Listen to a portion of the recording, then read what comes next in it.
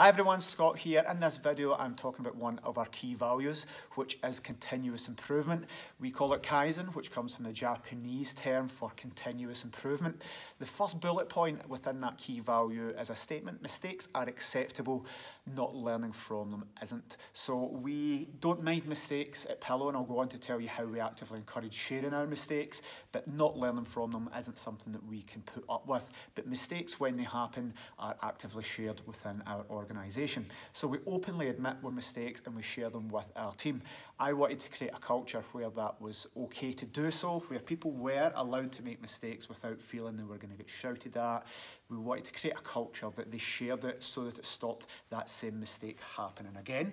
So everybody that has a mistake and puts something into the issue log, then they receive a payment for that. So everybody that makes a mistake submits that into the issue log, comes up with a solution to stop it happening again.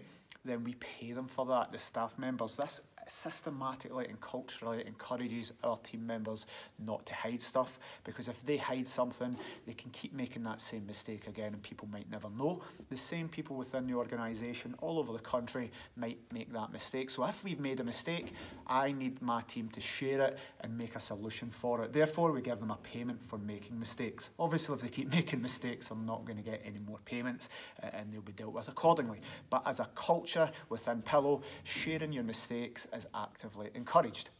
So this applies to our clients. When we make a mistake, we're honest, open and transparent with them. One, how we plan to rectify that mistake, and number two, how we prevent it happening again. So this is why if I can make a small payment to our team for making a mistake, then that is going to save us a lot of time. It's going to improve our processes going on in the future. So as an organisation, it's really, really important to me as a CEO that we have a culture of openness and transparentness.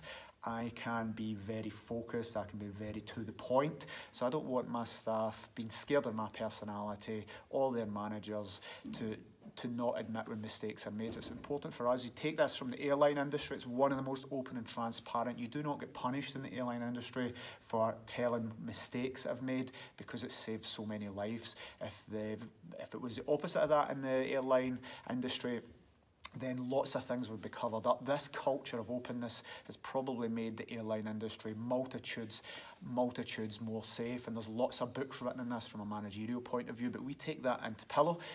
And as an organisation, we openly encourage everyone to share their mistakes. So much so we give them a payment for it. Not to incentivise them to make mistakes, but to incentivise them to come up with a solution, share it, put it in the issue log, so that everyone across the organisation can see it. But that means that any time a mistake's made, hopefully that mistake won't be happening again, because that mistake's been made for some reason. If we can highlight why that is and put another system or tweak a system to make sure that that's the case and it doesn't happen again, then it makes Pillow a better thing. This is Kaizen is one of our 16 key values we live by at Pillow, and I want to make this open and transparent to everybody. And we will admit our mistakes with you guys if we make them.